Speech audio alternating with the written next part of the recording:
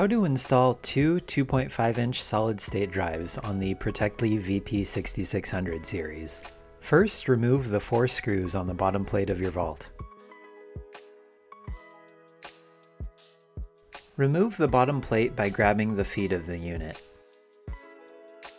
Locate the 2.5-inch SSD mounting bracket included with your vault.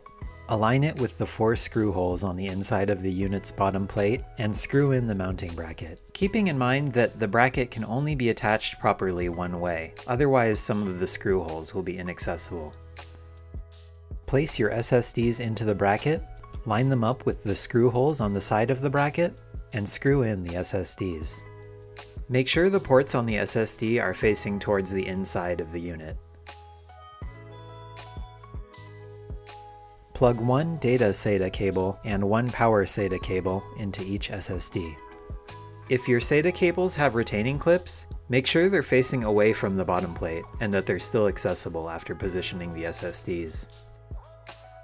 Plug the other end of each cable into the corresponding SATA data and power ports on the motherboard of your unit.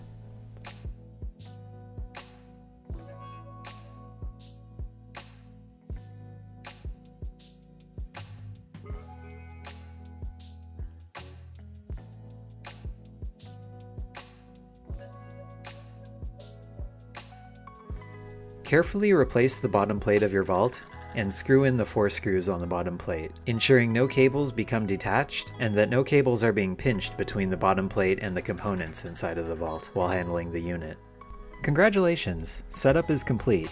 If you found this video helpful, be sure to leave the video a like, subscribe for more tech tutorials, and let us know in the comments what you'd like to see a video on next. Thanks for watching!